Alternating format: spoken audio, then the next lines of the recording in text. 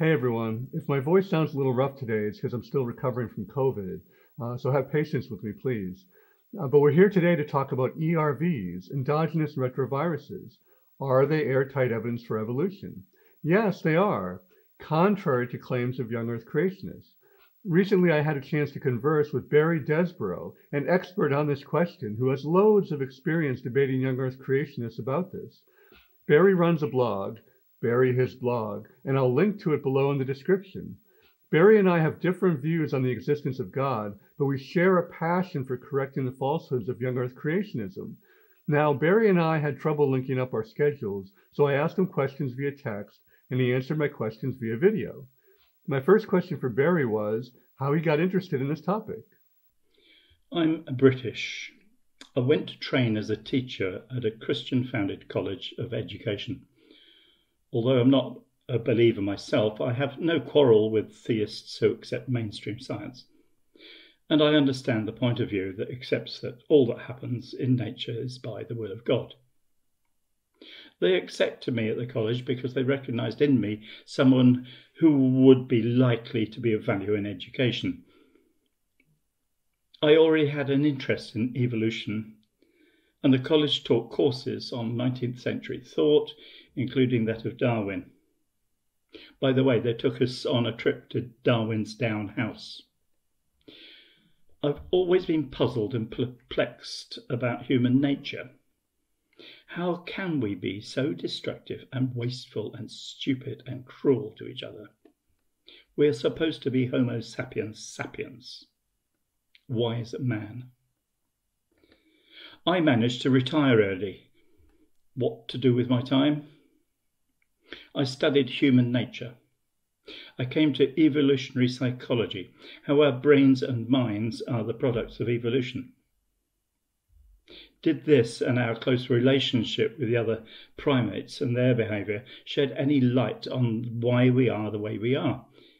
It was only when discussing these things with American academics that I found out, to my astonishment, that a significant number of, particularly Americans, believed that evolution was false, the world was created last Thursday, 6,000 years ago or something. I thought that these ideas had petered out in the 19th century. How can we learn from our evolution and our primate relatives if we do not recognise that we are evolved and that we are their close relatives?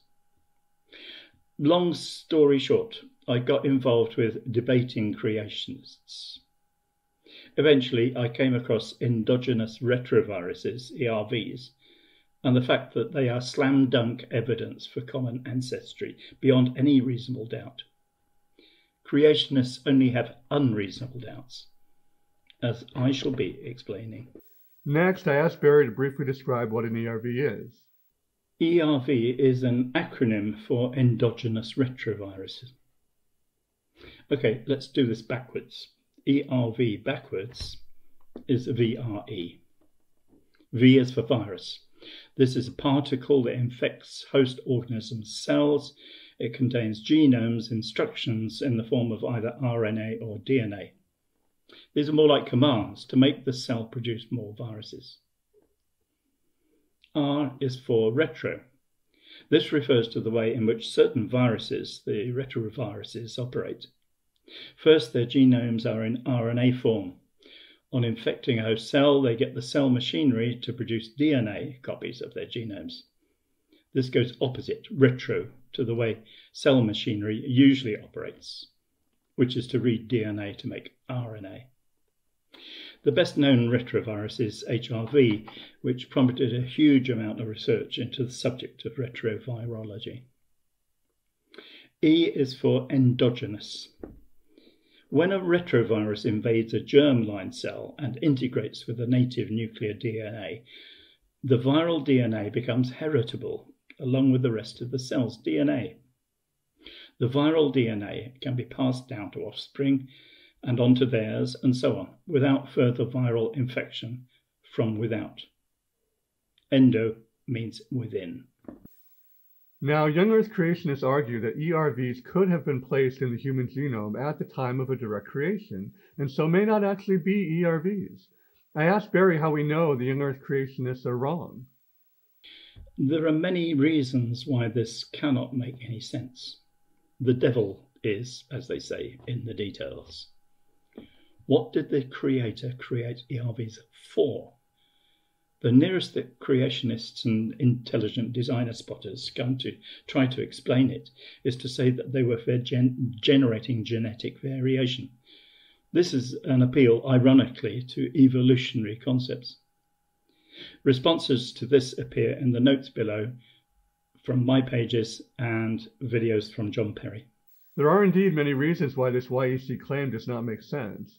Barry and I both recommend Jon Perry's video on this topic, which I'll link to in the description. Jon gives 11 lines of compelling evidence that ERVs entered an existing genome. My favorite is that there are fingerprints of the insertion event left at the ends of each ERV. The insertions are caught on tape, if you will. Now, what convinced me that ERVs are rock-solid evidence for evolution is the locations we find them, for example, in chimps and humans. We find them again and again and again in the exact same locations in our respective genomes. The only way this happens is if we inherited the ERVs from a common ancestor. I asked Barry if he agreed that this line of evidence is airtight. This is the key fact. We know that integrase, the enzyme that cuts host DNA and inserts the retroviral DNA and then joins it up again, copy and paste, we know it cannot target any specific host DNA locus. Yet to explain away common loci requires target specificity down to a single DNA base pair resolution. Surveys of integration sites and knowledge of the mechanics of integrase show that this particular kite cannot fly. One thing that Young Earth creationists point out is that some, repeat some, ERVs have a function, and they say that that somehow means that ERVs are not evidence for common descent. I asked Barry to respond to that. That ERVs are not junk is the most common defense by creationists, and it's a completely dishonest one. They set up a strawman version of the case for common ancestry, asserting that it is dependent on endogenous retroviral DNA being completely without function. It's a rehash of Paley's watchmaker argument that has been discredited for more than 150 years. The superficial appearance of design does not necessarily mean design. Nobody argues that no ERV DNA has any function. That wouldn't make any sense. The ERV DNA is damaged beyond replication competence. Otherwise, to have such proviruses present in every nucleus cell would be fatal. Only some components of some ERVs have function. The rest is mutated or epigenetically silenced or missing. But retroviruses necessarily include their own promoters. Drop a promoter in an unspecified place in host DNA, and there is a good chance it will promote the transcription of downstream DNA, whether it originated from the retrovirus itself or it was already present in the host DNA. If such an action confers a benefit, good old natural selection will favour it. The viral DNA has thrown its lot in with the host DNA, and its only route to replication is the successful replication of the host. And whole endogenous retroviral genes, like syncytia, appear in exactly the same relative location in ERVs as environmental or ENV genes appear in retroviruses. Coincidence? It's part of the evolutionary strategy of retroviruses to merge host cells into multinucleated cells. How much more likely is it that a mutation to an already fully functioning gene could provide a different adaptive function, compared with the idea that the same gene appearing by completely random DNA assembly? By the way, errors in reverse transcription are common. Endogenization occurs on a massive scale, and there is no error detection or correction. That's plenty of scope for a huge variation, which is all grist to the mill for evolution. Another aha that we've been hearing from creationists is that ERVs protect from further infection by other retroviruses. They do this by what is known as super-infection exclusion. Both I and Jon Perry, and incidentally the entire scientific community, explain this. Links can be found in the description. It's another function of non-endogenous retroviruses, those that invade somatic cells, as well as endogenous retroviruses themselves.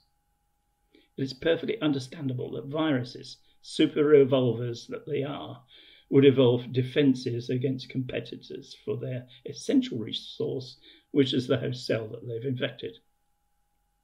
Besides, what sense does it make to suppose that a designer would design both infectious agents and defenses against infectious agents?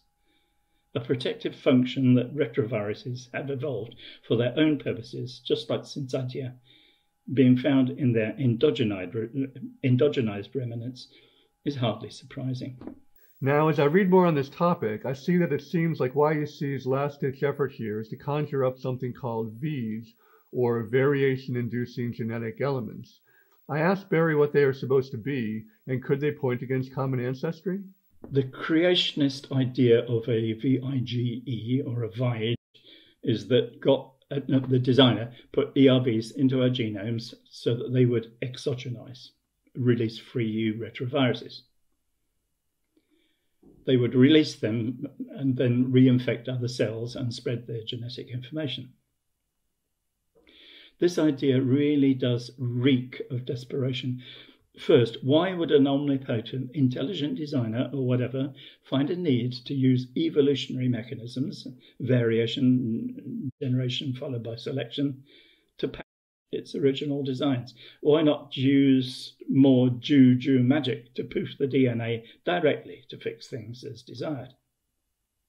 And why use such a hit-and-miss mechanism as integrase, which, as we've seen, is an indiscriminate scattergun tool, more likely to cause havoc than to confer any benefit?